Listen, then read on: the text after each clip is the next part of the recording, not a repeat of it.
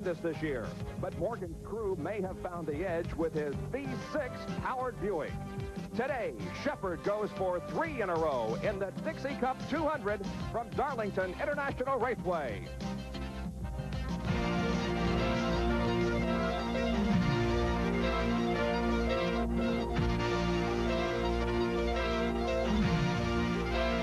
ESPN, your #1 auto racing network, presents Auto Racing 86.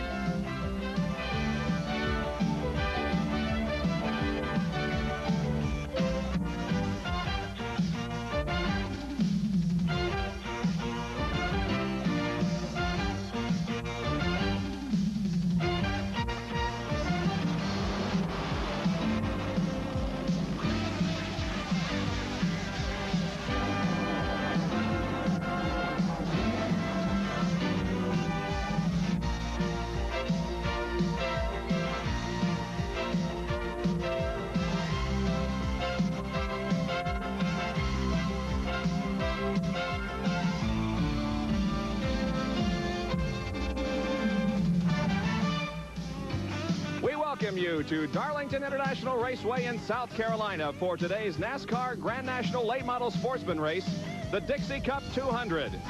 Good afternoon, everybody. I'm Bob Jenkins, along with Winston Cup driver and former Winston Cup champion Benny Parsons, ready for some excitement today here on this track that's a little more than a mile in length, but with a great tradition and heritage. They date back to 1950 here at this racetrack.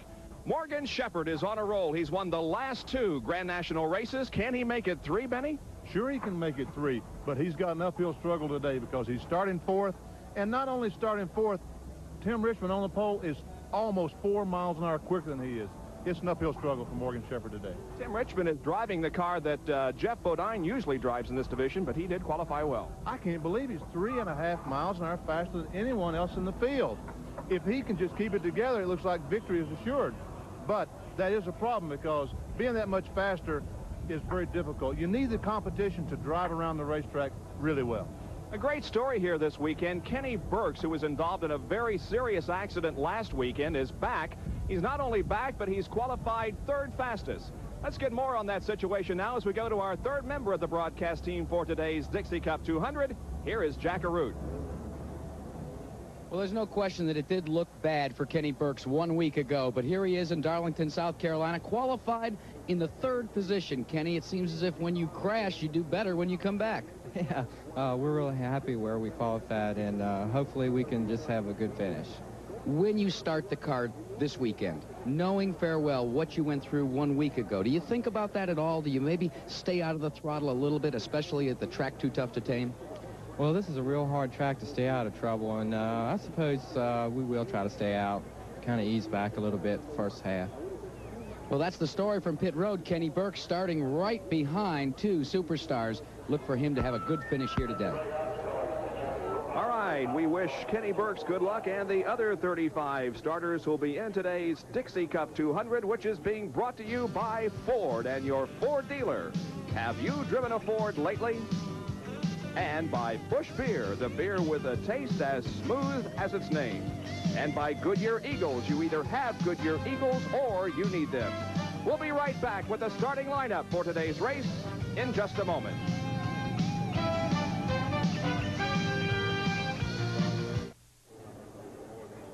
Welcome back to Darlington International Raceway. The field is lined up on pit road. The command has not been given yet to start engines, but it will in just a few moments.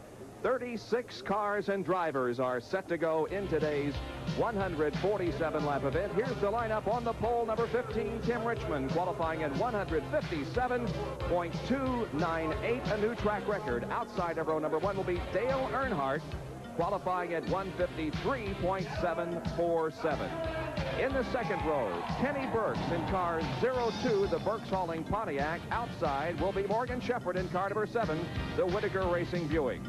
Row number 3 has Darrell Waltrip in the Budweiser Colonial Bred Pontiac Car 17 and Dale Jarrett in the Nationwide Auto Parts Pontiac Car 32. Then in row number 4, Brett Bodine in 00, the Thomas Brothers Country Handballs. Outside will be Brad Teague in the Food Country USA Pontiac Car 75. In the 5th row, car number 22, the A.G. Dillard Pontiac, driven by Rick Mast. Alongside Davey Allison in the Miller American Buick Car 95. In the 6th row, Tommy Houston in car number 6, the Southern Biscuit Flour Buick. Outside, L.D. Ottinger, the All-Pro Auto Parts Pontiac Car 2. In row number 7 will be 11, Jack Ingram in the Skoll Bandit Oldsmobile. Then Jimmy Hensley in the number 63 Flutes Sheet Metal Oldsmobile. Going to row number 8 will be Larry Pearson in car number 21 and Randy LaJoy in 03. The 9th row has Rick Wilson in car number 69 and Joe Thurman in number 4. In row number 10, Bosco Lowe in car 27 and Rodney Howard in 24. The 11th row will be Donnie Allison in 23 and Haskell Willingham in 90. In the next row will be Mike Monticelli in number 19 and Kenny Bouchard in number 10. Row 13 has Kyle Petty in car number 47 and Joe Harrison in 57. The 14th row, Mike Swaim in car 89 and Charlie Luck in 45. Row number 15, number 14, Ronnie Silver, and number 60, Ed Barrier. Row number 16 has Jack Bland in car 07 and Larry Pollard in 98. Then in the 17th row will be John Linville in 62 and Denny Curley in 71. And in row number 18 will be Robert Ingram Jr., car number 1, and Jimmy Lawson in his first super speedway race in car number 16.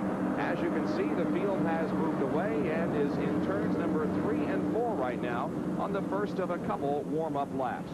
There is Brett Bodine in car number 00.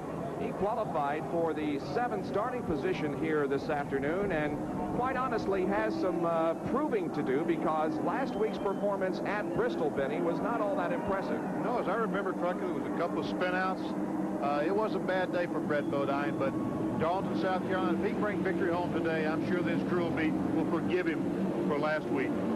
And another driver who is doing so well this year on the NASCAR Grand National Division is starting right alongside Brett Bodine. In number 75, that is Brad Teague. I'm told that up in Kingsport this week, they've almost had a victory celebration because they feel like that Brad Teague was the first pure Grand National driver at Bristol last week. He finished 3rd behind Morgan Shepherd and Dale Earnhardt. And he has 4 out of 5 top 10 finishes this year in this division with a 7th, a 6th, a 7th, and a 3rd. On the pole in car number 15, the car normally assigned to Jeff Bodine, is Tim Richmond, and he broke his own qualifying record here this weekend.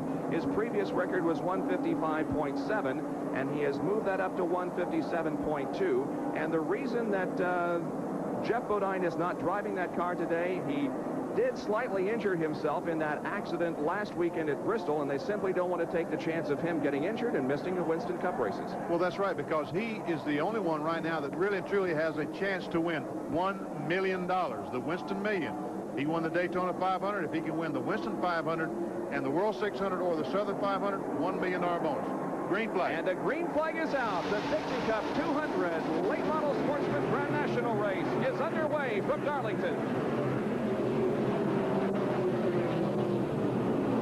Darrell Waltrip didn't waste any time getting by Kenny Burks.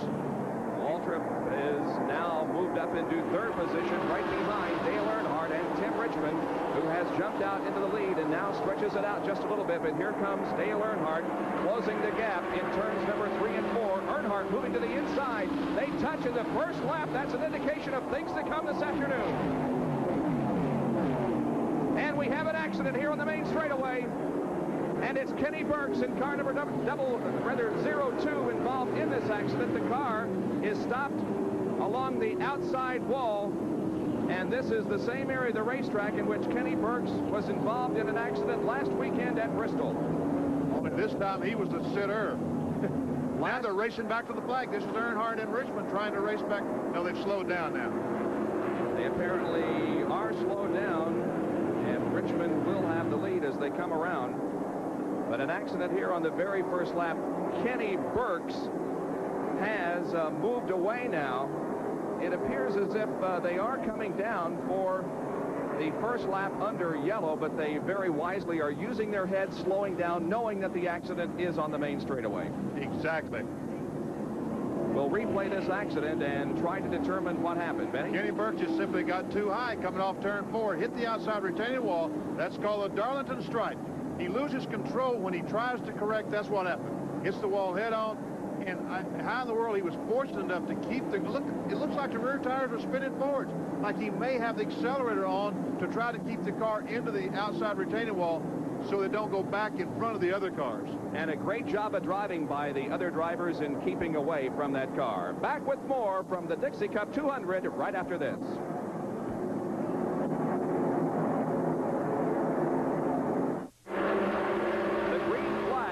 Back on at the Dixie Cup 200 at Darlington International Raceway. Here they come to complete lap number 5. The leader is Tim Richmond. Dale Earnhardt running in second position. Then Darrell Waltrip is third, and Morgan Shepherd is in fourth spot. Let's go to the pit area and get an update on the Kenny Burke situation. Here's Jack Arute. Well, they've brought Kenny Burke behind the wall. He's actually right in front of me as we talk, right here. And let's take a look at Kenny Burke's damage. You can see it on the front of the automobile. And gentlemen, the thing that I noticed most importantly is it could have been a bunch of inexperience at Darlington that caused this crash. On the start, Darrell Waltrip just intimidated his way by Kenny Burke, and it looked like Kenny lost all of his composure, and it ended up against the concrete and underneath the start-finish line. Well, Benny, this is one of the racetracks in which they do very highly emphasize a rookie orientation program, and perhaps it was an experience that led to that first lap crash. Experience means so much at Darlington, more so than any other racetrack on the circuit. As a matter of fact, they show a film. Look at Earnhardt trying to get he does. Nice position up in 3 and 4. So Dale Earnhardt is going to lead lap number 7. Richmond now second. Morgan Shepherd has moved into third position. Meanwhile, Randy LaJoie in car number 07 did spin, but he kept it under control, and there'll be no yellow. Great job by LaJoie. Spun going in turn 3, was able to get the car back under control and continue on. And look, Richmond going back by Earnhardt one more time. Morgan Shepherd. Oh, wow. Again, some bumping and banging going on out there. You would think we were back at Bristol on a short track, but this is a super speedway, and still a lot of paint being traded out there. They come down the main straightaway. Here's Morgan on the inside. And Shepherd looking for second spot. He has it from Dale Earnhardt. Shepherd is second in that V6. Now Earnhardt still will not let him get that position, but finally backs off and allows Morgan into that second spot firmly. And here goes Darrell Waltrip trying to get by Earnhardt going in turn 3. Dale Earnhardt falling back abreast already. 2 abreast in turn 3. And folks, that is hard to do 100 miles into the race. These two fellas did it on the 10th lap of the race. Darlington is not a two-groove racetrack, is it, Benny? It certainly isn't, particularly in turn 3 where these two fellas went in side by side. Watching Brett Bodine now, who is running right behind Darrell Waltrip, also doing a nice job here in the early stages of this race. There is Dale Earnhardt in car number 8, who is in third spot. The lead now back in the hands of Tim Richmond. There is Tommy Houston. He was in the pits on the caution flag, and they taped up the windshield of that car. And Jack Arute has an update from the pits. Benny, this is about the size of the original hole on Tommy Houston's car. You talked about the tape that they've used. Here it is. The windshield right in front of his field of vision is coming apart as he drives down the track.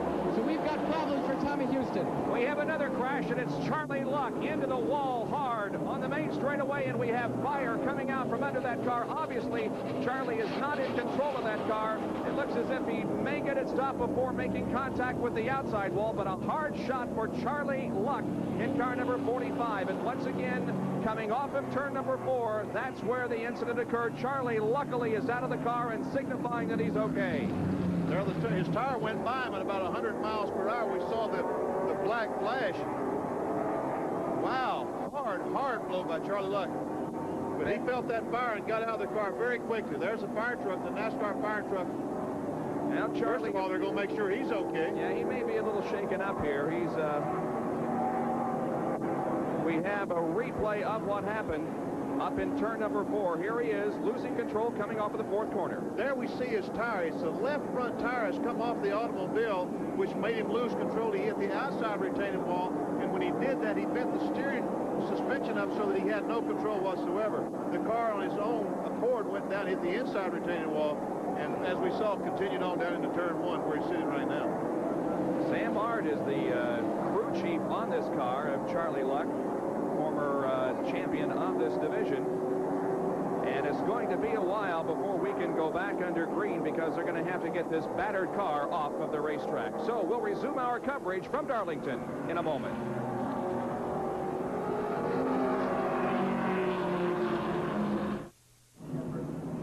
In addition to the Trans-South 500 tomorrow and the hockey game tonight, we have the Formula One race from Spain coming up tomorrow morning at 10 o'clock Eastern Time here on ESPN. Now, Ayrton Senna has qualified for the pole at over 115 miles an hour. Nelson Piquet will be starting alongside. Jackie Stewart and Larry Nuber will have all the action for you tomorrow morning at 10 o'clock, the Spanish Grand Prix here on ESPN. We're at Darlington, South Carolina this afternoon for a Grand National race, and we have seen 2 accidents in the first 13 laps of this event. Kenny Burks losing control in corner number 4 early, and the most recent accident for Charlie Luck, who had an encounter with the inside retaining wall also off of corner number 4. And the 4th corner, Benny, seems to be one of the areas in this racetrack that gives the drivers the most problems. It's going to give the drivers the most problems early on in the event. Once the race gets settled down and the leaders start catching some of the slower cars and lapping them, I really think that turn 2 is going to be a problem because high on outside of turn 2, it's very slick. Jack Arud has something for us from the pits. Jack?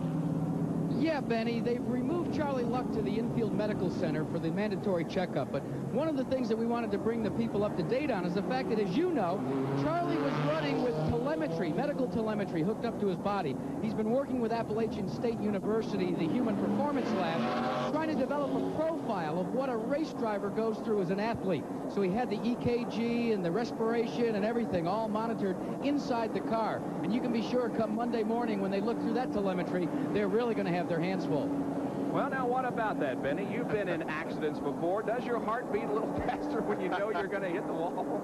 I guarantee you know, there's Tommy Houston back in trying to put something clear. That must be plexiglass or something they were putting over the hole and taping on. But when we have an accident at a major speedway such as Darlington, Talladega, Daytona, they do take you to the hospital, and the first thing they check is the blood pressure. And it's always much higher than it ought to be.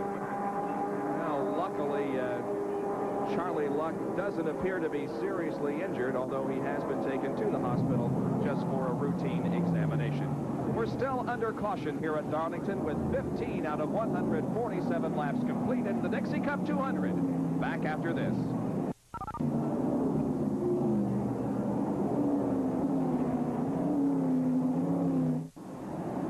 Back at Darlington, where the cleanup continues for the Charlie Luck accident. However, we have been given the indication that next time around we will resume with the race and go green again. 16 laps have been completed. The leader at this moment is Tim Richmond with Morgan Shepherd second, Dale Earnhardt third, then Darrell Waltrip. Brett Bodine running in 5th position. 6th is Brad Teague. 7th is Dale Jarrett. 8th is Rick Mass. 9th is L.B. Ottinger. And 10th is Jack Ingram. Well, I can't figure out where did Richmond's 3.5 mile per hour advantage go to, because I certainly can't see it. We've seen no indication of it so far. As a matter of fact, Earnhardt has looked very strong here, and so has Morgan Shepherd, who, as you know, has won the last 2 Grand National races, looking for the 3rd consecutive victory here this afternoon. The pace car in the field in turn number 4 now, and the pace car has dropped down to the apron of the racetrack. The pace begins to quicken now as Tim Richmond begins to accelerate coming out of corner number 4. Harold Kinder looking them over and displaying the green flag. We are back to racing. Look at Brad Teague way down to the inside of the racetrack trying to gain a spot. Brad Teague anticipated the green flag, and that's a no-no. I don't know what NASCAR is going to say about it, but normally they don't like it. Well, nevertheless, Brad Teague has moved into 5th spot now, going around Brett Bodine there on that restart. Brad Teague in 5th. There is Shepherd and Earnhardt following Tim Richmond. People wonder why that anyone can't start when they want to. It's up to the leader of the race to start the event.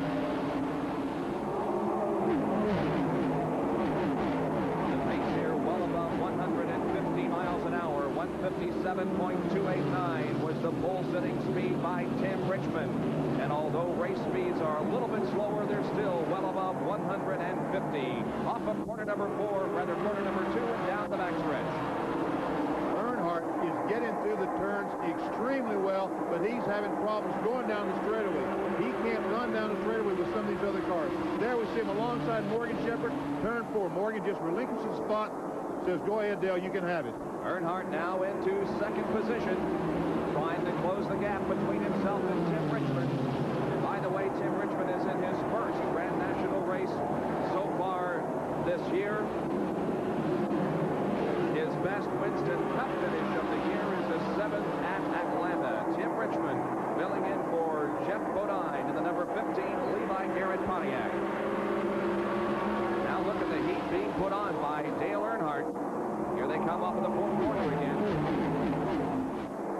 He is right on the back bumper of Tim Richmond. He wants the lead. Earnhardt just isn't content to sit back and ride in second spot. If he has a horse that'll go to the front, he's going to take it there. This is always an outstanding competitive race. I remember 2 years ago, it was one of the best races that I have ever seen in my life. And last year's race was a good one also. You'll recall that Jack Ingram was the winner of that race after some relief by Harry Gant. Jack Ingram walked by Harry Gant down in the Winston Cup garage area about an hour ago and said, my back sure feels like it's going to hurt today, Harry. 21 laps completed. It's Tim Richmond and Dale Earnhardt battling for the top spot here in this Grand National race. Brett Bodine and Dale Jarrett are also nose to tail out there on the racetrack. At last lap, Brett Bodine in 00 tried to get alongside 75 Brad Teague, the car directly in front of him. There we're back to the lead. That's Earnhardt has taken the lead from Tim Richmond. Earnhardt now has the lead. You are so right. That car handling well in the turns. That has been the area of the track that Dale Earnhardt has looked the strongest. He passed for second position in turns 3 and 4, and now he has taken the lead from Tim Richmond in turns 3 and 4. There he is down the backstretch, Dale Earnhardt. The way he was running just a moment ago, I was afraid if Earnhardt got in front that he would simply drive away from the field. But I don't think Richmond's going to let him go anywhere. Well, he's opened up maybe 2 car lengths between himself and Tim Richmond to 10, not letting him get away. The interval back to third position is now opened up to 7 or 8 car lengths as Morgan Shepherd continues to run in that third spot. But the race right now for the lead, Dale Earnhardt and number 15, Tim Richmond. Richmond right on the bumper of the Goodwrench car driven by Earnhardt. Earnhardt is getting through turns 3 and 4 so well. He puts about 2 or 3 car lengths on Tim Richmond every time they go in turn 3. Of course, Benny will be behind the wheel tomorrow when we bring you live the Trans-South 500 from this very racetrack. And Benny, you qualify third fastest. Are your hopes up for tomorrow's race? Yes, they are, Bob. I really feel like tomorrow's going to be a good day. But I tell you, there's 2 fellows we're looking at the screen right now. Oh, and we have smoke coming from Morgan Shepherd's car, and he's spinning in turn number 4. Turn number 3, that is. Morgan Shepherd. It appeared, Benny, as though something went wrong with that car, maybe an engine, but I think he got some moisture on the wheels of that car that caused him to lose it to a half spin, brush the wall in turn number 3, and now the car is on the inside of the racetrack. It looks like that's exactly what happened, that he did have an engine problem or, you know, a water problem or some kind of liquid got under the wheels of the automobile, and he was able to control it. Darrell Waltrip was a guy that really did the job, because if we can see in replay, I don't know if we have it or not, but Darrell Waltrip was right behind Morgan Shepherd and was able to avoid the moisture and was able to keep the car from spinning and was able to avoid Morgan Shepherd while he was sliding around there. So the streak in Grand National racing for Morgan Shepherd has definitely ended. Morgan Shepherd will not win today's race. Here it is again, Benny. There he's already has the car sideways. He backs in the outside retaining wall, and Darrell Waltrip gets by. Now Dale Jarrett, we can't see it in the back, but Dale Jarrett does spin Jarrett appeared to see the trouble in front of him and got on the brakes and did a half spin to the inside of the track, but I believe that Dale continued on and will not have to drop out of this race. But as for Morgan Shepherd, the afternoon is over. He's not out of the car, Benny, but I think he's okay. You can see him removing his helmet. Yeah, I don't know. Looks like the medical people are trying to help him get out of the car right now. Yeah, he's moving around. Yeah. Morgan's getting out of the car. Here he comes. And another replay of it. There we see Dale Jarrett. The other cars slowed down. What happened? The cars in front of Dale Jarrett slowed down so abruptly that he had to drive off the racetrack on the flat to miss those two cars. There it is wasn't Dale. He got in the oil or spun. They slowed down. He had nowhere to go.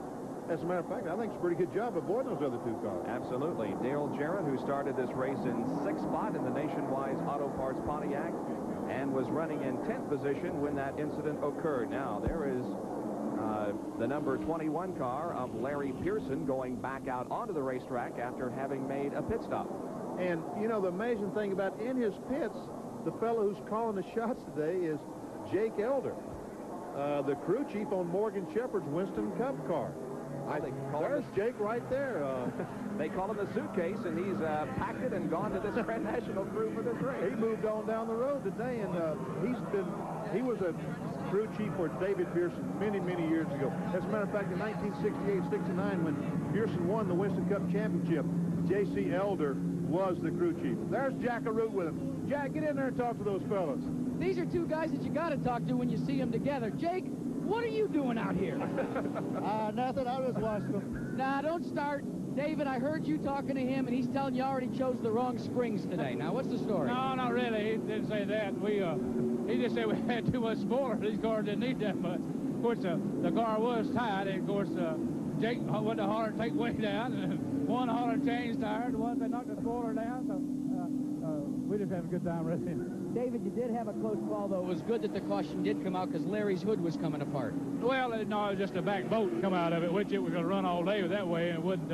In fact, it might would have helped a little bit, give him a little more wind dynamics, but he was hollering it was loose, so we went ahead and tried to wrap it down. What about David Pearson's driving career? Is it over? Are you finally retired, Dave? I don't think so. Of course, everybody thinks I have because I haven't been running, and I don't know. In fact, of course, I've been thinking about it here lately, but really, I believe a driver would never think about how old he is or if he would ever retire if it wasn't for the sports writers. Every time they walk up to you, they say, are you going to retire, or are you quitting, or how much longer are you going to drive? Then it gets on the driver's mind. Well, am I really too old? Is that what it is? But if it wasn't for them, you never think about it and run for years and years. Well, the thing that I understand, Jake, that you need to know is this guy bought himself a helicopter. Do you think you can help him set that up? I was missing a helicopter. That's it from pit road, guys. Well, at least one vote from the broadcast booth for David Pearson not to retire. He's not too old, Benny. Hey, now, come on. I'm all for it because he's tough competition. Well, David won't be in the race tomorrow, but Benny will. But a lot of good competition for you tomorrow in the race, not the least of which Jeff Bodine will be on the pole and Tim Richmond will be alongside the Hendricks cars performing well here this weekend in Winston Cup. You know, we were looking over the starting lineup just a few moments ago, Bob, and you start down the list of the starting lineup tomorrow and you say, well, this guy has an opportunity to win and that guy has an opportunity to win. And you know something, all of a sudden you've talked about 25 people that really and truly have an opportunity to win the race. Who's going to win? I have no idea. I just hope we can keep the streak going at 12 different winners and 12 races, and I hope I'm the 12th guy. Green flag is back out. Racing resumes on the 29th lap. This is a 147-lap race, 200 miles here in Darlington. And Dale Earnhardt is the leader. And a car up against the wall in corner number 1 is Dale Jarrett. He doesn't spin, but does scrape along the wall, and everybody behind him has to hit the brakes. I don't believe we're going to see a caution come out, but Jarrett definitely in trouble. I would suspect that when he got down to there we see a replay. There he is on the outside. It looks to me like the right front tire is flat. And I would speculate that when he got down on the apron a few moments ago, one of the small pebbles, a stone, punctured the right front tire, and he should have come in the pits and changed it, but he didn't realize it was flat. Well, there we see a good shot of Dale Jarrett. He's on the inside of the racetrack now, headed for his pits here along the main straightaway. They'll be taking a look at that car to see if indeed he does need a tire change. And Jack is making his way to that area. Here is Jack. You can see the right side sheet metal is all battered and torn as the crew from the Nationwide team goes to work. They're going to exchange right side Goodyear tires, put them on, and Benny, as you said, the right front did go down, and they're having a great deal of difficulty peeling the sheet metal away as he works up on the jack. They've loaded the car up with fuel. Dale Jarrett looks none the worse for wear strapped inside the car. Just a couple of more moments with the jackhammer trying to knock away that sheet metal on the right front. That's where the most damage is done. And then he'll be back, but he'll be several laps down. Well, there's a lot of talk about Dale Jarrett possibly taking over the Winston Cup ride that now belongs to Ron Bouchard. But he is uncertain at this time whether or not he will be stepping into that car. Now, we go back to the racetrack and pick up the action. It's still a two-car race here between Dale Earnhardt and Tim Richmond. Now, Brad Teague also moving up here, having passed Darrell Waltrip. On the restart, Brad Teague did the same thing he did just a moment ago. He anticipated the start of the race, the restart a little bit better than Waltrip, and was able to pass him for third spot. There's a slow car in the way. The 57 car, Peterson, has gotten between Darrell Waltrip and Brad Teague, and that's going to hurt Darrell severely. Well, the slower car does move high on the racetrack in a nice gesture, allowing the faster car of Waltrip to go underneath. There is Waltrip down the back stretch.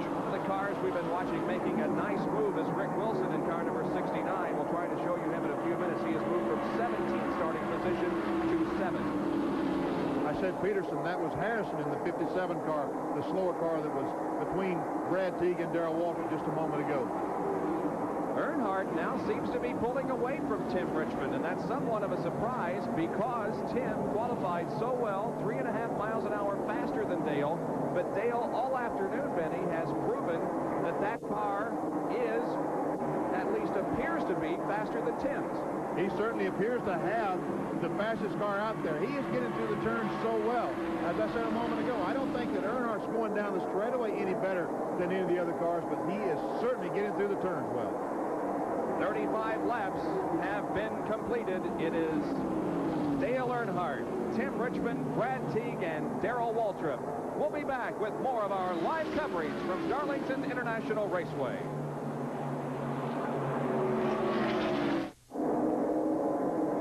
We are back at Darlington International Raceway in South Carolina for the Dixie Cup 200. There are the top 5: Dale Earnhardt, Tim Richmond, Brad Teague, Darrell Waltrip, and Brett Bodine with 37 out of 147 laps completed. And there are the leaders coming out of the 4th turn onto the straightaway. Slower car moving to the inside. That's the number 71 car driven by Benny Curley. And the leaders putting a lap on him. Earnhardt now moving away from Tim Richmond. He's opened up even more racetrack between himself and Richmond. Earnhardt is handling so well that he's going to be able to get through the turns. And when they run across traffic, Bob, it's going to be the advantage of Earnhardt because he is getting through the turns so well. Darrell Waltrip is running in 4th position here. Let's go down to the pits once again and Jack. That crash with Dale Jarrett has been more costly than just laps. He's behind the wall, as you can see, and the toe-in of the 2 tires in the front of the car is all knocked to kilter. So they're going to have to adjust that and then put him back out on the racetrack. Good race going on between Brad Teague and Darrell Waltrip. This is for 3rd spot. There is Teague in car number 75, and right behind him is Darrell Waltrip in number 17. They go high on the track to pass the number 16 car of Jimmy Lawson, who came into this race today in his first super speedway event. Now Darrell Waltrip is moving to the inside of Brad Teague here on the main straightaway. Let's see how they go into corner number 1, and Darrell Waltrip has the spot. Darrell used that traffic just beautifully because the Lawson car got Brad Teague slowed down a little bit. Darrell Waltrip backed off, used that, came off the 4th corner hot, was able to pull alongside the 75. There's Earnhardt. Look, he's passing him inside, outside. Doing a fine job. The car there in front of him now kind of moves down in the 4th turn to block him, but certainly Earnhardt doing a fine job of going high and low to pass this slower traffic. Richmond's right right, close back up. Earnhardt is not going to try to go outside of those cars in turn 2 because it's extremely slippery up high. There's no point in gambling right now, so he's content to follow those slow cars through turns 1 and 2, and he's going to pass them up in 3 and 4, and he just gets by that slow car. And that slow car was Jack Bland in car 07. The black 62 that they finally got around in corner number 1 was driven by John Linville. Now, Tim Richmond having some difficulty in working his way through the slower traffic, and Earnhardt is in fine shape as he is now going to the inside and passing Ronnie Silver in car number 14. Silver, the car that Earnhardt just went around, the only regular Grand National driver who has won this year in this division. The other winners have come from the regular Winston Cup competition driver. Morgan Shepherd out of the race already. Let's go down to the pits. And just as Morgan came out of the infield care center, Dale Jarrett returned to the race. But Morgan, it's a big afternoon for you. What happened? Something broke in the engine and oil got on the wheels, Jackie. Why did you have to go to the infield care center? Did you get knocked about inside the car? No, I was okay. NASCAR just always wants everybody to be checked after they've been in an accident. Well, the streak stops at 3. You going to start it again next week? Yeah, we're going to get back on track. Car was working well today. We was just waiting for a pit stop to tighten the car up a little bit, and it's just one of those things. Sometimes you lose one. You win some and you lose some. As long as none get rained out, I guess it's all right. Well, Benny, he is certainly one of the drivers that you have to consider as a favorite for tomorrow's race because he's going to be back in the car that he won Atlanta in, the Race Hill Farms car number 47, and I'm sure hoping to have a great race. And Tim Richmond looking to the inside of Dale Earnhardt there, going down the backstretch and into number 3, but Richmond unable to move into the lead. Man, Earnhardt just shouldered his way by. I think it was Bosco Lowe or somebody up in turn 3. Earnhardt just shouldered his way by. Boy, these fellas is going through that traffic. Yes, I think that Morgan Shepherd certainly tomorrow has a great opportunity to win 2 Winston Cup races in a row because he has J.C. Elder. Jake Elder, we saw him just a moment ago. Jake's kind of quiet, but he is one of the best crew chiefs there is down there in the garage area. Then you take a look at this racetrack and you see how wide it is. There's a lot of racetrack in there as Darrell Waldrop has now gotten up on the rear bumper of second running Tim Richmond. The track is so wide, but there is so very little of it that's actually used as the racing groove. Well, at 130 miles per hour, it is a wide racetrack, but these cars are running average 155, around 155 miles per hour. At that speed, it's very, very narrow. It takes all the racetrack to run that speed. If you put a slow car there or another car around you, you can't run 155. You have to slow down. And the question is, how much do you slow down? We can see Earnhardt, he's not slowing down very much. He's not slowing down at all, as a matter of fact. Earnhardt has won twice this year on the Grand National Circuit. He won the first 2 races of the year at Daytona and at Rockingham. And last weekend at Bristol, you recall, he finished in 2nd position. So he's looking for his 3rd win of the year in Grand National competition here this afternoon at Darlington. Running behind him, Tim Richmond and Darrell Waldrop. Now we go back and see that Brad Teague has fallen off the pace just a little bit because the 00 of Brett Bodine has passed Teague, and now Bodine is in 4th. Teague is in 5th. The number 2 yellow and black car is driven by L.D. Ottinger, and then the red car is the number 69 of Rick Wilson that we mentioned a few moments ago, having started 17th and is now in 7th spot. Rick Wilson is driving in the Winston Cup event tomorrow. He's driving an Oldsmobile for the McClure brothers out of Abingdon, Virginia, and he had to take a rookie test Thursday before he could compete in that event. So that's how new he is at this racetrack. And look, he's up to 7th spot already. And Brad Teague appears to be dropping back just a little bit. He challenged for 2nd place for a while, but then dropped back to 4th and is continuing to fall back, although he's staying up in this group of cars right behind Brett Bodine. L.D. Ottinger in car number 2 is in 6th spot. There he is. L.D., a veteran of the Grand National Division. He was a former champion of this Grand National Division when it was called Late Model Sports Division. I don't know, back in the middle 70s, I would think. 75 and 76, Ken Martin tells me. Oh, almost a spin off turn 4. lot of traffic. L.D. Odger, the fellow we was talking about, almost spun coming off turn 4. He's working heavily in traffic there with Brad Teague and Rick Wilson. We'll take a look at it once again, Benny. Looks like the Rick Wilson, he might have gotten together off turn 4, and we see him start. The car goes sideways. L.D. does a good job controlling it. And that pink car there to the inside that was right ahead of L.D. Ottinger is driven by Mike Monticelli. It's car number 19, and we have a challenge for the lead as Tim Richmond shows some muscle in turn number 1 and recaptures first place. He went by Earnhardt with no trouble. I don't know, Jack, you might check with Earnhardt, see if if his car is loose or he has something going wrong, because Richmond certainly has made up a lot of ground, and Darrell Waltrip right behind those two. We see him just about 3 or 4 car lengths behind Richmond and Earnhardt. Darrell definitely closing in third place. Here they are coming off of the 4th corner once again. By the way, those third and fourth turn corners are banked at 20 degrees, and the turns they are in right now, turns 1 and 2, banked at 22 degrees. There's Tim Richmond from Ashland, Ohio, who has recaptured the lead here. There is Earnhardt, who is running in 2nd position. And, of course, Darrell Waltrip is now 3rd. Donnie Allison, car number 23, also doing well back in the field. We'll keep an eye on him. He started 21st and is now up to 8th spot. Now Waltrip right on the back bumper of Dale Earnhardt. We'll see if these two go at it side by side here. Not this time. They go into corner number 1 in single file. But Waltrip certainly looks like he is on the verge of challenging for either 2nd or perhaps even 1st. Right now, Darrell Waltrip certainly has the most impressive race car, because he's passed some good cars to get to 3rd spot, and he's been able to gain on those two fellows. When they had a 15-car length advantage, he closed it up. Earnhardt doesn't look like he's having any problems right now. He's back on the back bumper of Richmond. And again, it's in the corners that Dale appears to be doing so well. That car handling very, very fine in the corners. He's able to sneak up right on the back bumper of Tim Richmond and even challenge for the lead in the turns. But Richmond, for the moment, hangs on to that top spot. The Levi Garrett Pontiac leading the GM Goodrich Pontiac. There is Donnie Allison that we mentioned, that red and white car. And Allison now running in 8th spot. Here he is. It's good to see Donnie Allison back in a race car. It's been a long time, and it really is good to see him back. And running so well, too.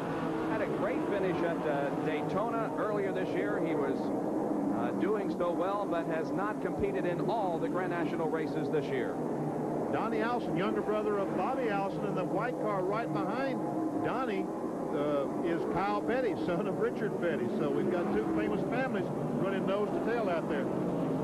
That is 8th and 9th position. And look at this. Earnhardt just blowing around him, Benny. Oh, an impressive, impressive pass there in turn number 3. Earnhardt hasn't been impressive all day long, and that's the 21 car, David Pearson. They're lapping going down in turn 1. Oh, man, Earnhardt just stood on the button and went by Richmond like he was sitting still there for the moment, although now Tim is not letting Dale get away with anything. But, man, he looked impressive.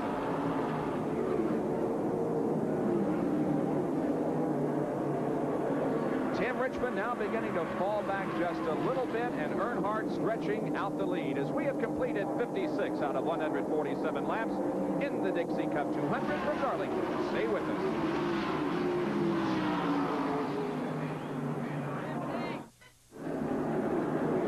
Bob Jenkins, Benny Parsons, and Jack Arute back at Darlington International Raceway, where a development has occurred. Tim Richmond, who was running in 2nd spot, has made a pit stop and has lost a lap. Also in for his stop is Kyle Petty in car number 47. Tough luck for Tim Richmond in car number 15. He led this race 3 times for a total of 24 laps, and now Darrell Waltrip begins to challenge Dale Earnhardt for the lead.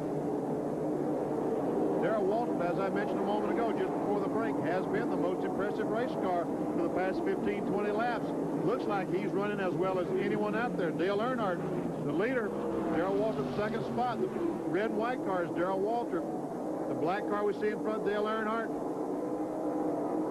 We'll try to get a report from Jack as to what exactly is wrong with Tim Richmond. Jack, what's the problem? When Tim Richmond brought the car down to pit road, they thought the engine had expired, but it was still running. And they looked underneath the hood, And what they discovered, and they think may be the problem, is something right here in the blue box, in the ignition system, either the distributor cap, or possibly the wires themselves. They're contemplating right now bringing them in behind the wall and replacing all of those items, but they're hoping that maybe a caution will come out and they can do it under a little bit of luxury under yellow. Well, that takes several minutes to replace that, doesn't it, Vinny? So if he does come in under green, he'll lose many, many, many laps. Yes, and there really isn't any point in continue on if you lose that many laps. While we watch Dale Earnhardt and Darrell Waltrip, I see him pushing the Kyle Petty car out of the off-pit road back into the garage area. Looks like it's over for Kyle today. Kyle Petty, one of the drivers doing double duty here this weekend. So are these two guys that are battling for the lead, Earnhardt and Waltrip. Both of those will, of course, be in tomorrow's Trans-South 500 Winston Cup race that we'll have live for you at 1 o'clock here on ESPN. That's Larry Pollard in car 98 that Earnhardt is overtaking. And you'll remember Larry last weekend involved with an incident with Jeff Bodine on the main straightaway at Bristol. Larry came back this weekend, though, qualified 32nd position in that Nally, Carolina A&W Oldsmobile. But he's being lapped here this afternoon and is not in the top 10. Waltrip took a look on the inside of Earnhardt going in turn 1. Was not able to get by, but Benny, you asked me to check on Dale Earnhardt. Well, we checked with Kirk Schimmeldine, and he says nothing wrong with Earnhardt. In fact, he's not talking on the radio at all. But my pick right now is the strongest car out there. It's got to be Darrell Waltrip. He's really stout.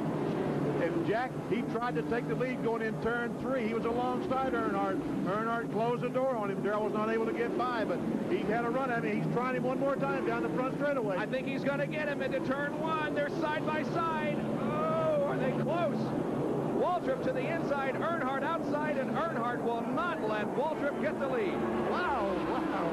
What a two cars through turns 1 and 2 side by side. I'm glad to see that because at least I know it can be done. There is Tim Richmond, who has taken his car behind the wall and will be climbing out of that race car.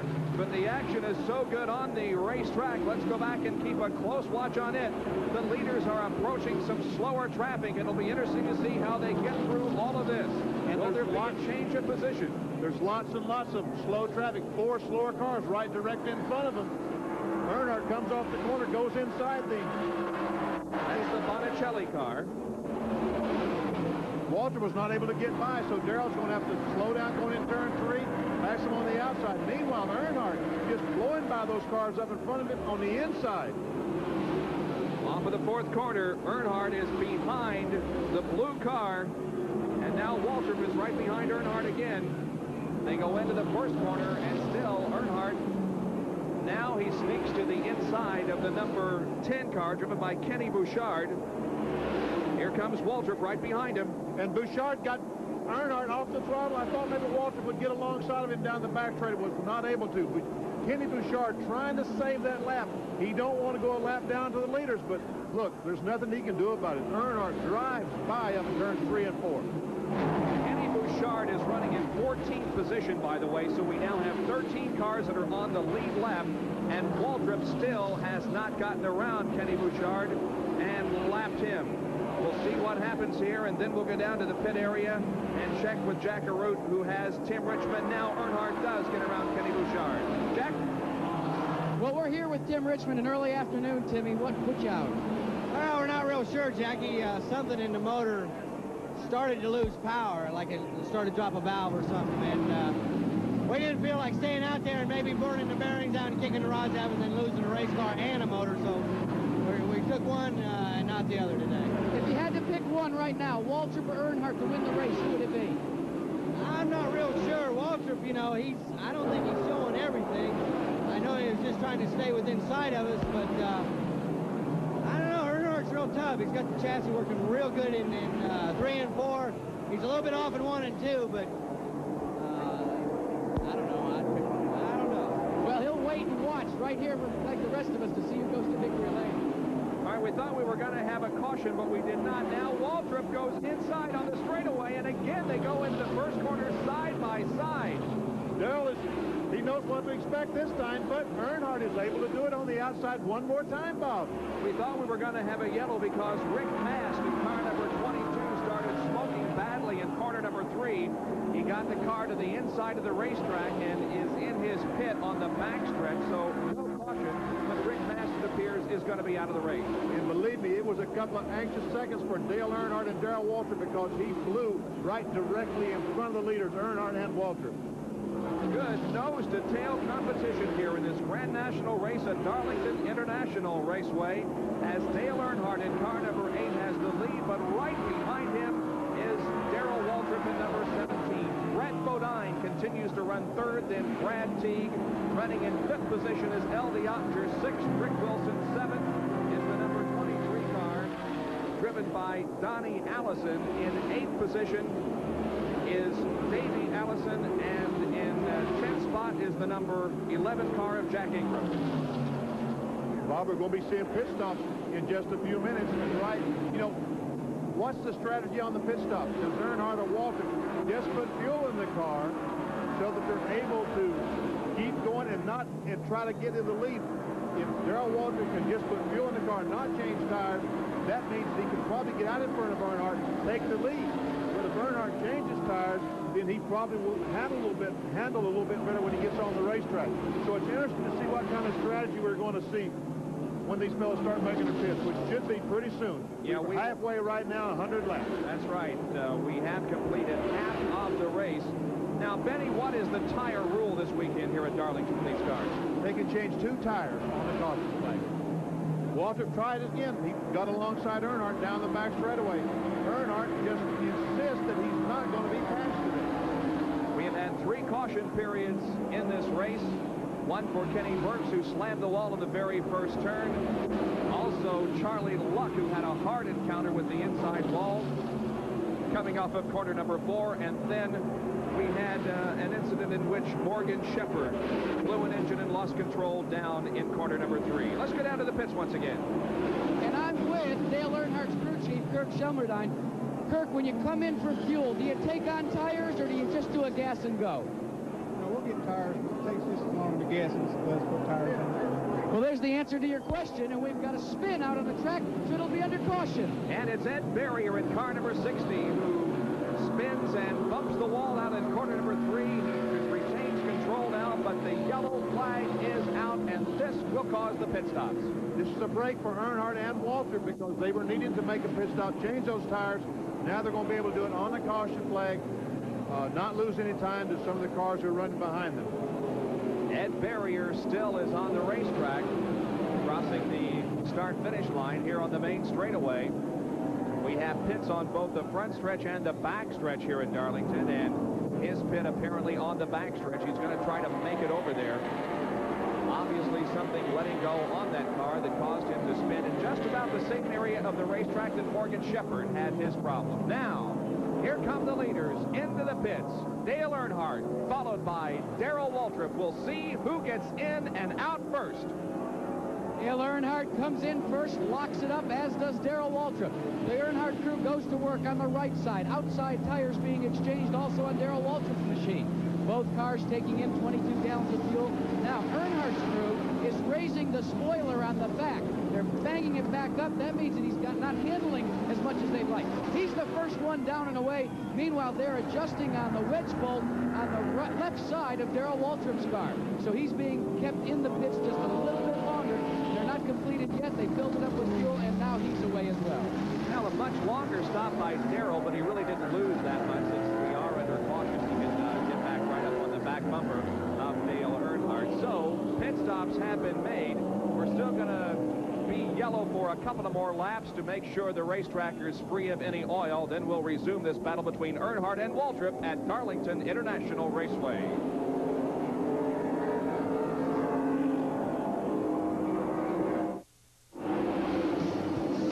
We're delighted you could join us today for the Dixie Cup 200 Grand National Race from Darlington International Raceway that's being brought to you by Mr. Goodrich.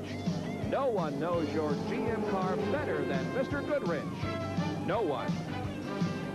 We are just past the halfway point, and we are yellow, and this is the reason. Benny Parsons. Ed Barrier, the car's been smoking a little bit all day long. This time it looks like he had a little more serious problem. Something broke inside the engine. The moisture got under the wheels. He spun going in turn 3.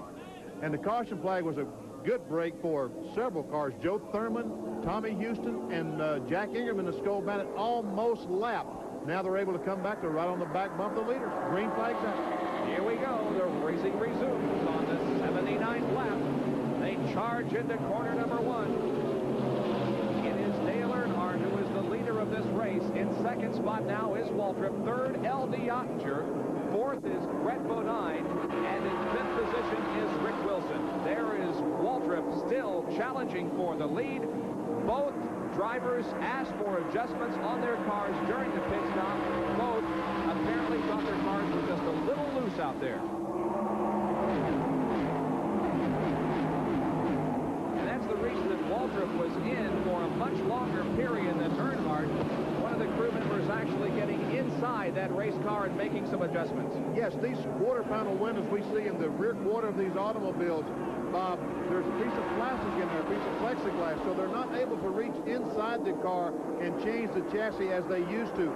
Now they have to literally crawl inside the car and turn those bolts back in the rear of the driver's compartment. Now it's going to be interesting to see if either car was improved. And we have a car spinning. Kenny Bouchard loses it on 4. He hits the wall to the inside. In just about the same spot that Charlie Luck had problems earlier in the race, Kenny Bouchard this time causes a yellow flag.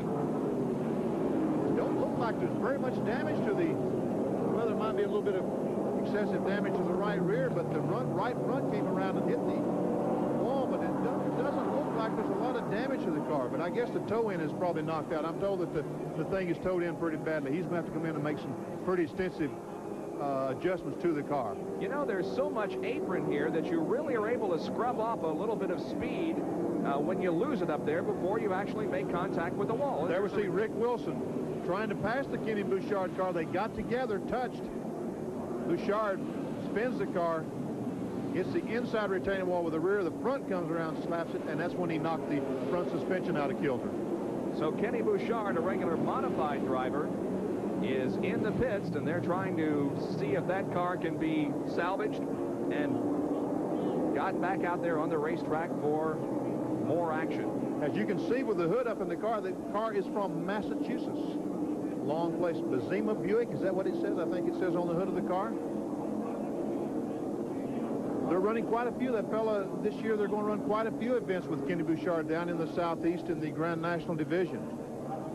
This is our fifth caution period of the afternoon. Several cars have dropped out of competition here this afternoon. And we have seen at least 2 cars drop out because of accidents as Waltrip comes in for another pit stop. Kenny Burks and Charlie Luck and Morgan Shepherd all involved in accidents. And you can see the other drivers that have dropped out of competition. There we see Jack Ingram in the pits and Darrell Waltrip. Both cars changing left side tires. And that's Jack Arute has it down in the pits. And Benny, that was a break because now these guys have got literally 4 new Goodyear tires on. They changed the right sides just, what, 2 laps ago, and now they've got the left sides on. So despite the NASCAR rule, they've taken on 4 new skins. And Dale Earnhardt, meanwhile, has opted to stay on the racetrack. He's leading the event, but he only has the new right side tires. And the tires aren't worn out on these automobiles. Certainly, they don't wear out in 100 miles, but new tires just have certain adhesion characteristics about the. Just makes the race car feel so much better and run so much better. Jackie, do you have something for us? Yeah, I was going to tell you, just as soon as Darrell Waltrip came into the pits, Kurt Shelmerdine got into a huddle with his crew to say, maybe we ought to come in for it. And I'm going to see if I can get a word with him right now. Kurt, Waltrip's taken on 4 tires, and you've only got 2 on the right side. Why didn't you bring them in? Well, we had trouble with the car being loose at the start of the race, and it was pretty good right there, so we didn't want to fool with it right now. Well, there you have it, a gamble. One side of the lead duo decided to come in for 4. This guy decides to keep his driver out with 2. Yeah, but if the car feels okay, as Dale says it is, why bother with it, right? Why bother? That's exactly right. And the new tire advantage will probably go away in about 5 laps, and it's probably going to take Darrell Waltrip at least 5 laps to pass the cars that he's going to have to pass to get back up behind Earnhardt. I mean, he's got to go by Tommy Houston, Brad Teague, Donnie Allison, the Rick Wilson automobile, Davey Allison, Brett Bodine, L.D. Ottinger. You know, there's lots of good cars between he and the Dale Earnhardt automobile. I think he's probably got a better race car with 4 tires, but the advantage is going to be used up by the time he gets there. Waltrip comes back out onto the racetrack in 9th spot. We do have the 2 abreast formation in corner number 4, and the pace car to the inside of the track on the apron pulling into the pits, and here we go again with the resumption of the Dixie Cup 200. The green flag displayed once again. 85 out of 147 laps have been completed. Now we'll watch Darrell Waltrip work through the traffic, or will he? Perhaps Dale Earnhardt can run away with things now. There's the field moving through the first and second corners. Everybody gets through in good shape. L.D. Otcher now right up on the back bumper of Dale Earnhardt, and Otcher appears to be challenging for the lead. He looked inside but couldn't get the job done. Well, L.D. Otcher sure went down that back straightaway, but when they got to the turn, as always, Earnhardt just pulls away. Look at Darrell Waltrip. He's still behind Tommy Houston. Doesn't appear to be moving up at all, as a matter of fact. He's on the inside now of Tommy Houston and will pass Tommy, but those slower lap cars are ahead of him, and it's going to be a few more laps before Waltrip can thread his way through this traffic and perhaps put himself in a challenging position. There he goes by the Mike Monticello car. Where he tries to, he's not able to get by. Waltrip is sure, I mean, he's having his problems trying to get by these 4 cars. Finally, he gets by, but he's got to do it in the turn. And he has moved up to 8th spot now, but still a lot of racetrack between himself and the leader, Dale Earnhardt. And Earnhardt is now beginning to pull away from 2nd place, and we've had a change in 2nd place as the number 00 car driven by Brett Bodine has moved around L.D. Otcher. There is the interval. It's an entire backstretch interval between Waltrip and Dale Earnhardt. So a lot of racetrack to cover before he can get up there once again. There is Bodine swinging off the 4th corner, getting way up high. He got a little bit closer to that wall, certainly than he wanted to, that's for sure. Bodine now in 2nd. Otcher is in 3rd position, and running in 4th spot and doing a fine job out there is Davey Allison, another American Buick. And we saw the 10, blue number 10 on the racetrack. That's Kenny Bouchard. They've made some repairs. He's back on the speedway trying to get as many Grand National points as he can. 2nd and 3rd position. Wow. And Otcher. You can see it's very obvious there, Benny. There's a bump down there in the 4th corner. There is a bump, and Bodine is running just a little bit too high off that corner. That bump is going to affect him more than would Earnhardt, who's down lower on the racetrack. 2, 3, 4, and 5. Bodine, Otcher, Davey Allison, and Rick Wilson running in that order. Ahead of this group of cars, Dale Earnhardt, who has now opened up about a 10 to 15 car length advantage over Brett Bodine. And there's a good look at Brett, the younger brother of Jeff. Now Otcher and Allison looking to the inside of Bodine, but they fall back into single file formation going into corner number 1. Exciting Grand National racing from Darlington International Raceway in South Carolina. Come back for more in just a moment.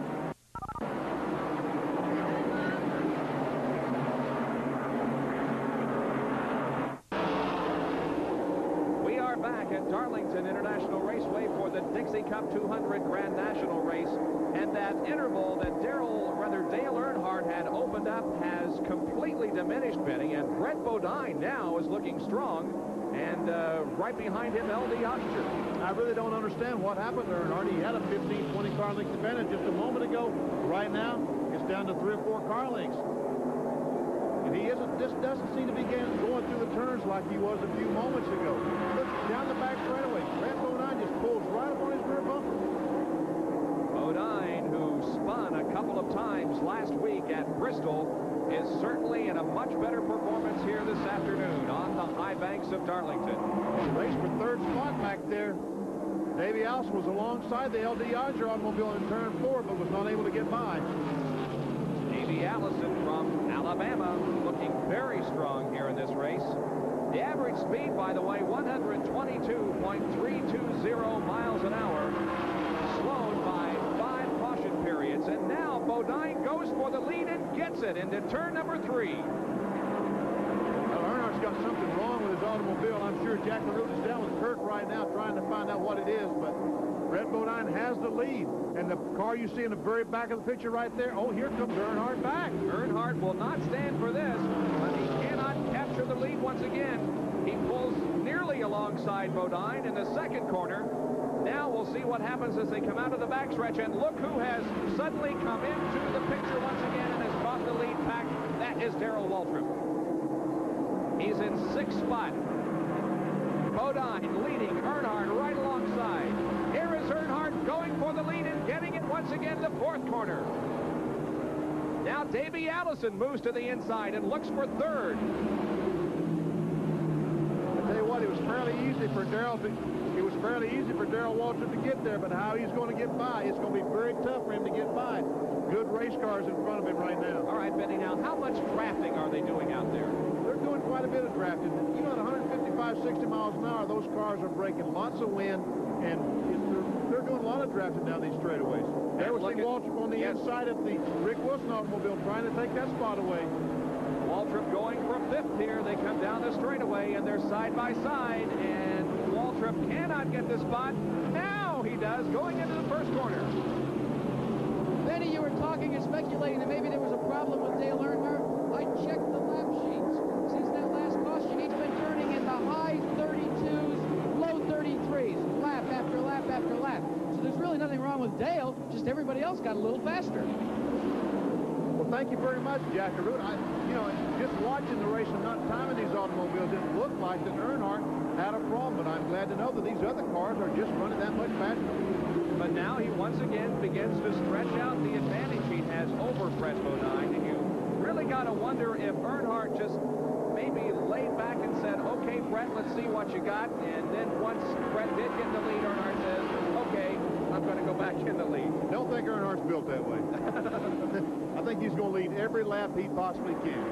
And look who is continuing to move up. Darrell Waltrip now right behind Davey Allison on the racetrack as the leaders come off of the fourth corner once again. And he's trying, Davey down the front runner. He's going to get by. Rick Wilson's going to try to follow him, but Rick can't make it. Darrell does. Darrell Waltrip is in fourth spot now. Ahead of him is L.D. Ottinger, Brett Bodine, and of course our leader Dale Earnhardt.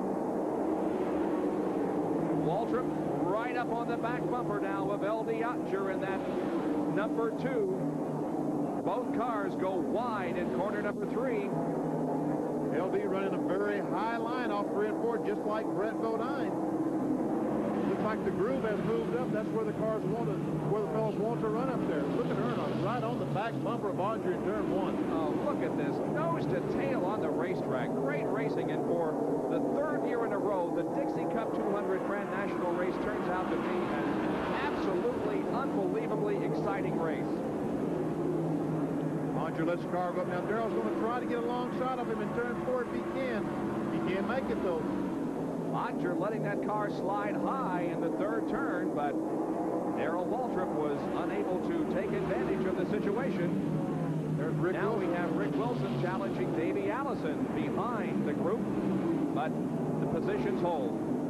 Now Waltrip, once again. He's got a shot. He's alongside, going down the back straightaway. He's alongside the LD Ottinger automobile. Going in turn 3. He gets it. Waltrip has moved to third and is charging toward the front. Jeff Bodine is the car that he now sets his sights on in second spot.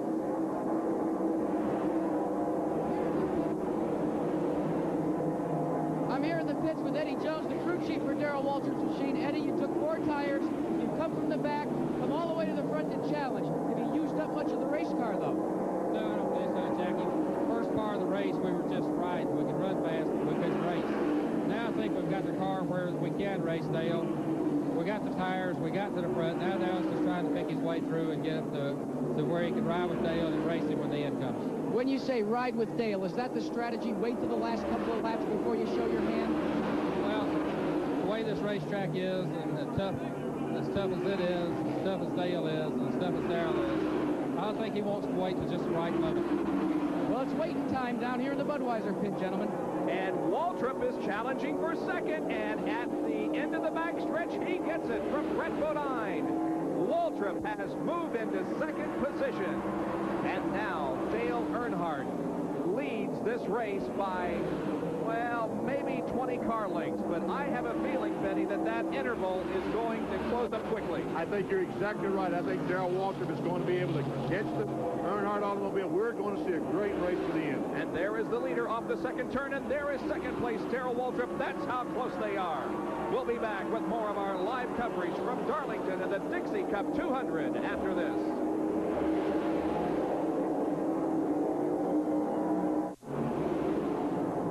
We have a new leader in the Dixie Cup 200. Darrell Waltrip has passed Dale Earnhardt, and Waltrip is the leader.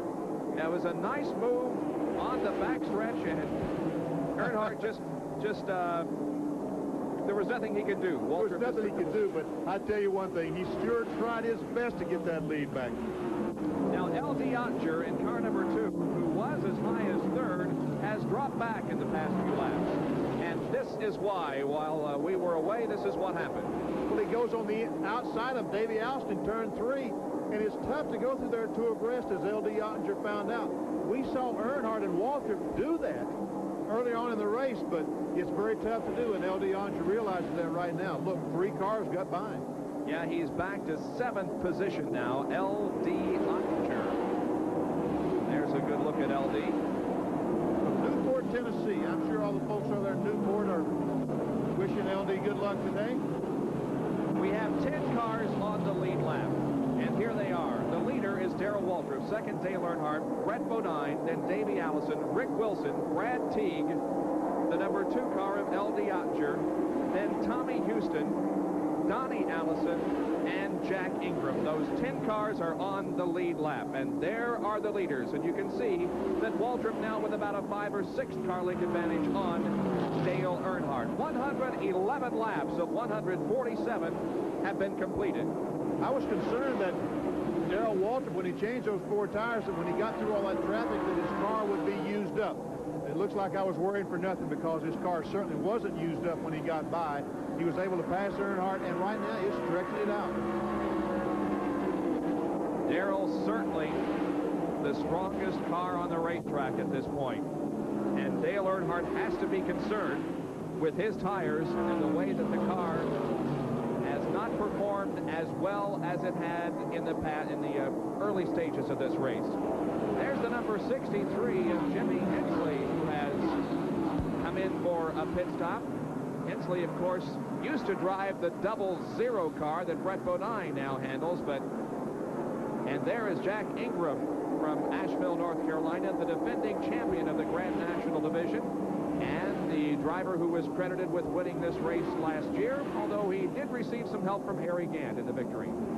There we see Jack trying to get by Bosco Lowe, and I'm not sure that other car, that's Randy LaJoie in the car right behind Jack Ingram. And we go back to the leaders once again. Waltrip setting the car into turn number 3. Look at the interval he has opened up all of a sudden on Dale Earnhardt. Well, it looks like the interval's about 15, 20 car lengths, and I'm sure that Darrell Waltrip right now is not trying to stretch it out any more than he has to. Now, here is the race for 3rd spot, and it is a great race. It sure is. It involves the Miller American, driven by Davey Allison. Right ahead of him, the 00 car of Brett Bodine. This is the battle for 3rd spot in turn number 2. Bodine, you remember, you race fans will remember, the car used to be driven by Sam Art, the Thomas Brothers Country Am out of Asheville, North Carolina. Been a dominant car on the Grand Circuit for many, many years. A fine run this afternoon by Davey Allison. He started this race in 10th position and is now battling with Bodine for 3rd. An interesting situation last weekend at Bristol, and along with that, ESPN and NASCAR present a track back. In stock car racing, fuel consumption can make the difference between finishing 1st and maybe 6th or 7th. So how do drivers find out just how much gas they're consuming? Well, they pull up to the gas pumps with their 11-gallon dump cans and fill them up. And as they're done, their crew members are given a little sheet of paper that tells them exactly how much fuel went into the cans. They take that back to the team, they calculate their fuel consumption, and decide how many more laps they can go before their next pit stop.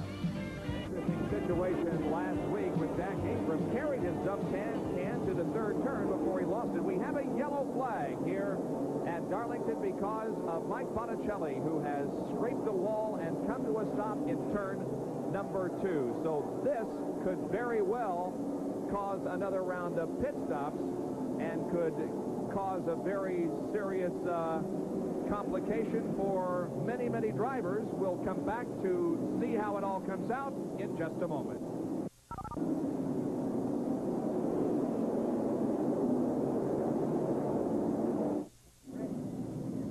Tomorrow at 1 o'clock Eastern Time, we'll be here live for the Trans-South 500 Winston Cup race. And my partner in the broadcast booth today, Benny Parsons, has third quickest qualifying speed and will start from inside row number 2 in that race. And we hope you will join us for the Trans-South 500. There you can see the baseball games that are going on throughout the nation this afternoon. The Phillies leading the New York Mets 4-2 in the 5th inning. And the other baseball scores from around the nation this afternoon that you will be caught up on SportsCenter later this afternoon at 6:30 Eastern Time. We're yellow here at Darlington because of an incident involving Mike Botticelli, and the car is still up against the wall, and he is receiving some attention from the track crew. So we are under yellow. Dale Earnhardt has made a pit stop, but Darrell Waltrip has not. It could mean some great racing, and we'll find out about that when we return. 80 ends in Bruins at 7 o'clock tonight here on ESPN. The track crew just now returning to its station after having cleaned up the incident over in turn number 2. Mike Botticelli scraping the wall, but I think he's going to be able to continue in the race. Well, let's talk about Rick Wilson a little bit in car number 69. Rick has had a strong performance here this afternoon. He is a Winston Cup driver that will be going in tomorrow's race. His best finish in Winston Cup competition this year is 7th at Daytona's from Bartow, Florida. When you see that Captain Cody's on the car, that's a restaurant down in Daytona Beach. Roy Yates, the owner of the restaurant, I saw him down earlier. He's here to watch his car, Rudy's car on, Rick Wilson on both today and tomorrow. Well, now, we saw some interesting pit stops during this most recent yellow flag situation. Jack, update us on exactly what happened. Well, Earnhardt was the only leader that came in and literally to take on tires. He took the tires that he needed. Waltrip, however, stayed out. And at first I questioned that decision. But with just a scant, 26, 27 laps to go, I talked to Eddie Jones, and Eddie said, well, Darrell says the car's running very well. And they waited until Earnhardt came in. Eddie radioed to Darrell what Earnhardt had done. Darrell radioed back the decision and said, I'm staying out. Well, Benny, if you were in the same situation out there, what would you be more comfortable with, Darrell's setup or Dale's? Well, you know, a while ago I thought that Darrell Waltrip had a disadvantage because he had to start behind so many good race cars. Dale Earnhardt has the same problem, although Darrell Waltrip had, what was it, 8 or 9 that he had to pass? Yeah. Earnhardt only has to pass 3. Right. Jack Ingram, Rick Wilson, and Brett Bodine. So Earnhardt's job is a little bit easier, but I don't know. I think maybe Waltrip may be just as tough as Earnhardt. It's going to be very exciting the last 26 laps, I'll tell you that. This will complete lap 122, and the race is 147 laps. We are back to green. Let's see what happens here. The field accelerating down into turn number 1. It is Darrell Waltrip on the point at this time. Brett Bodine is second, Rick Wilson third, then Jack Ingram, and then Dale Earnhardt. Behind him, L.D. Otcher, Davey Allison, and Brad T. Donnie Allison also running in the top 10, but Donnie, with a very poor start there, is dropping back on the back stretch. What happened to Donnie was he got high down in turns 1 and 2. He got up there, and he just had to back off the throttle to make it through the corner. Field coming down the straightaway once again. Car moving to the inside. There are 2 cars to the inside. L.D. Otcher is one of those that has dropped off the pace. The other is Haskell Willingham in car number 90. L.D. Otcher, who had run in the top 10 all afternoon, is having trouble. He is on the apron of the racetrack in turn number 2. There is the leader, though, Darrell Waltrip, Still setting the pace, the interval between first, second, third. There's fourth place, and that is Dale Earnhardt. You know Earnhardt's coming. He's used up everything he has right now to get to the front to catch Darrell Waltrip. You know, he's running out of time. He has about 30 miles, but that's not a long time in a stock car race. Especially when you're turning laps here just a little over 30 seconds in length. It is not a long time at all. There is Waltrip into corner number 3. LD Otger is coming in for a pit stop. And that car appears to have serious problems. Perhaps a tire has gone down, but they don't appear to be in any hurry to change the tires. Now they move to the right side and begin to examine the rubber, but I think it's something more serious than that. There is some sheet metal damage on the right side of the automobile. It looks like that the right front fender is pushed back into the tire just a little bit. Some of the spotters around the racetrack thinks he might have scraped the outside retaining wall up in turns 3 and 4 as he did earlier on in the broadcast. Well, it would certainly seem that way because there is some body damage. You can see the crew has brought out the hammers trying to pound that sheet metal back from the tire. Well, Earnhardt is definitely on the move, Benny. He's up to third spot and closing in. Well, he's still fourth spot. No, he is still fourth. That's right. He's closing in on third. Rick Wilson. That's right. But Rick Wilson and Brett Bodine, they got a little private race of their own going right now. And the problem is if Earnhardt goes by, he will help one of the cars. Like he'll help Wilson get by Bodine. Bodine don't want that to happen. Here they are in the fourth corner. Earnhardt moving alongside. And Rick Wilson getting that car up way high, almost scraping the wall, putting a Darlington stripe on it perhaps. He grabs the position, though, at the end of the main straightaway. Earnhardt has now moved to third. Next will be Brett Bodine.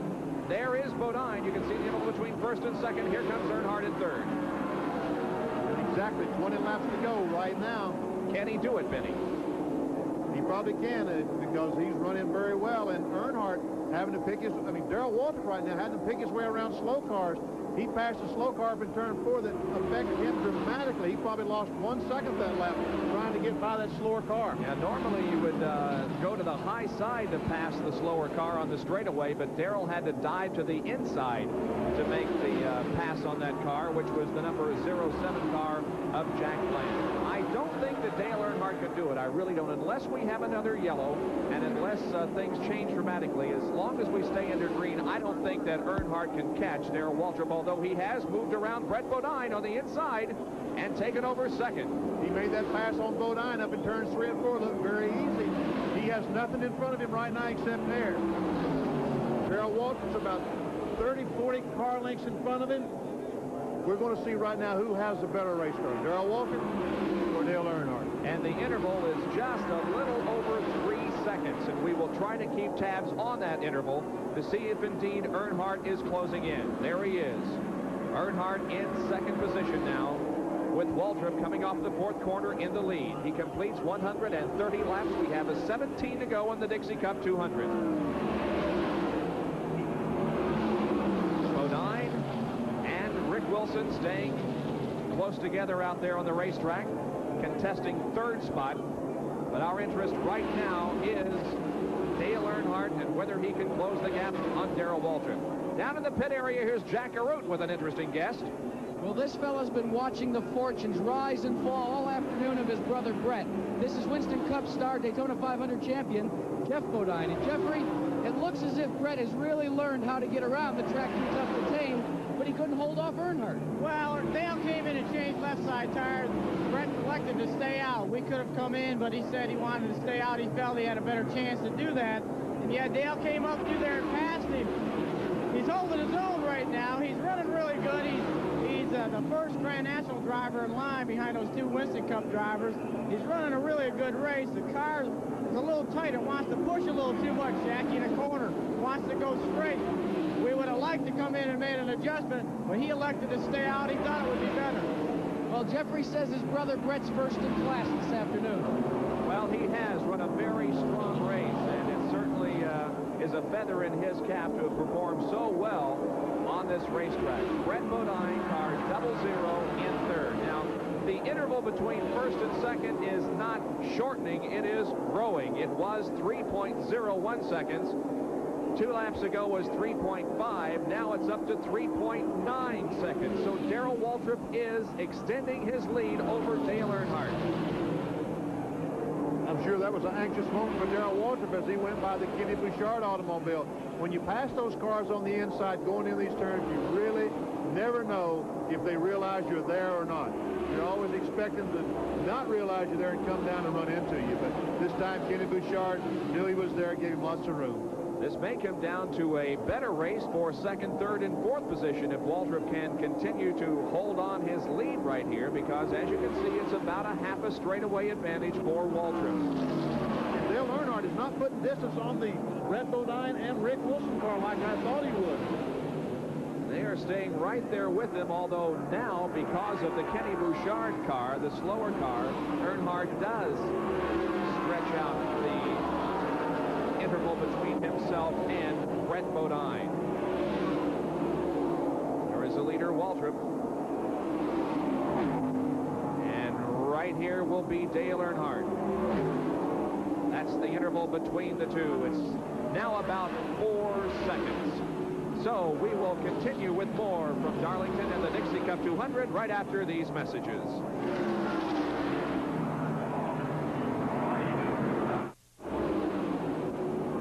Back at Darlington, where some great racing is going on for 6th, 7th, and 8th spot. In 6th position right now is Brad Teague in car number 75.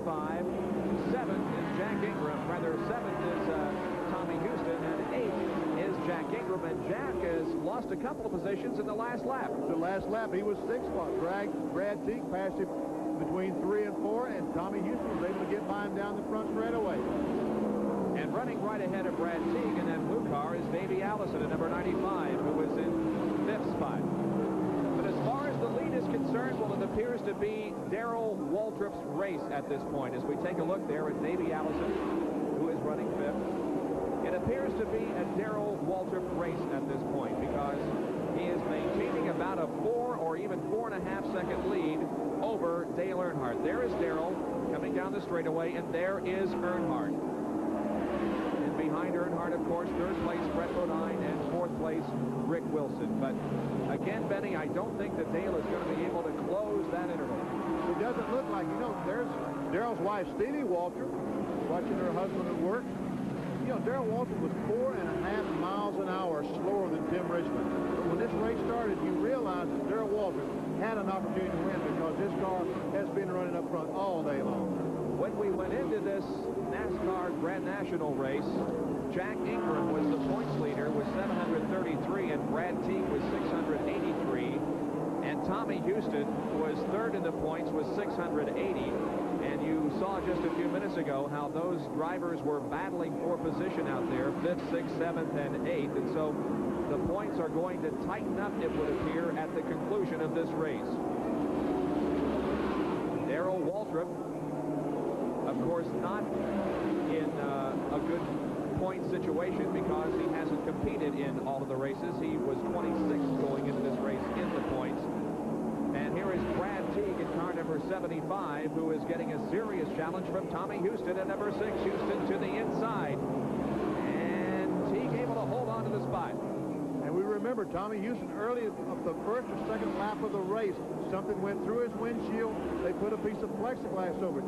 Right in front of his face, that is plexiglass. It may be bothering Tommy just a little bit.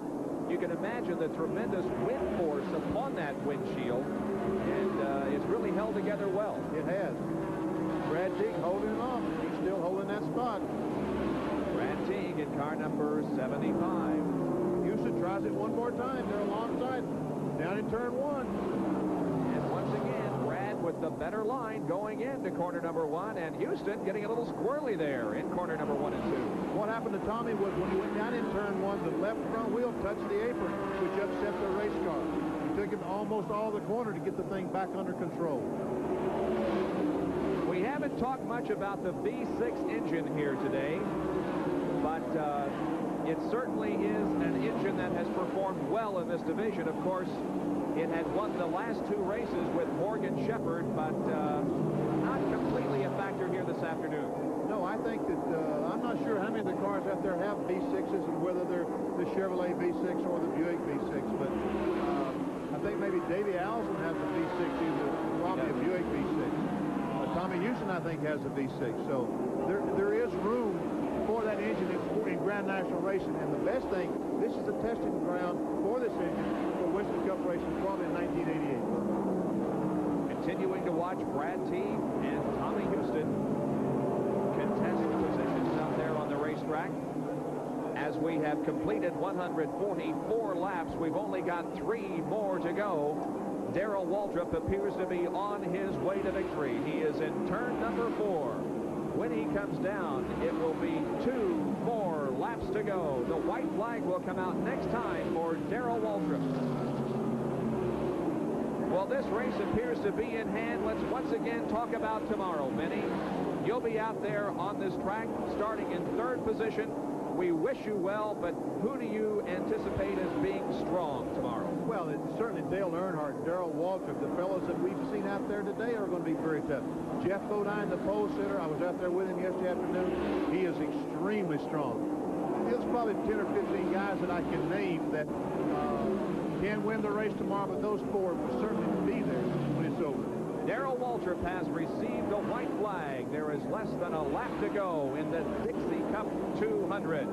He comes off of corner number 2, moving to the inside of Benny Curley in car number 71. Now Waltrip moving into turn number 3. Waltrip now 1 turn away from victory in this Grand National race.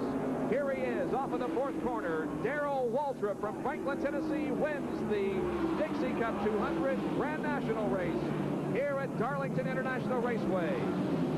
Now we watch this battle between Brad Teague and Tommy Houston. Here they come off the corner, and Teague once again with an outstanding performance finishes in 6th spot. There's the winner, Darrell Waltrip. 2nd was Dale Earnhardt. 3rd was Brett Bodine. 4th was the number 69 of Rick Wilson, and in 5th spot was Davey Allison. Stevie Waltrip is happy. I'm sure Darrell is too. We will, of course, be talking with him in victory lane in just a moment. A great performance by Darrell here this afternoon, and again, he did everything just right as far as tire decision is concerned. I think you're exactly right, Bob. He did make the right decisions today. He decided to stop and change 4 tires, get behind, and once he got in front, he decided to stay on the racetrack. Good decisions by Darrell Waltrip. All right, we will be back to talk with him in victory lane in just a moment. Darrell Waltrip wins here at Darlington this afternoon. We'll be right back.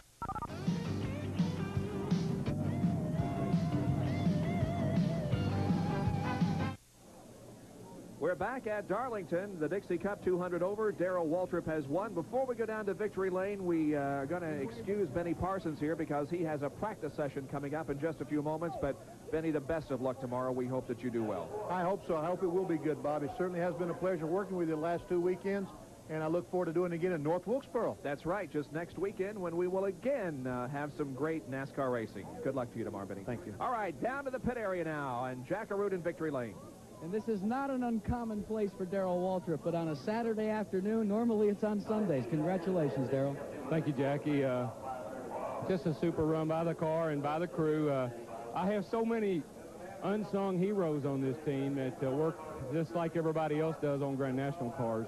But they work on this little sportsman car for me and keep it tuned up real nice. And I'd like to thank Goodyear Tire and Rubber Company for some good tires today, and also for Ron Neal, a prototype engineer up in Chicago that built this motor, and it runs so good. And, of course, Eddie and all the boys that work so hard on the car. I want to thank the Lord for a good, safe race, because I had a couple of opportunities there. I think I had a couple of angels with me today.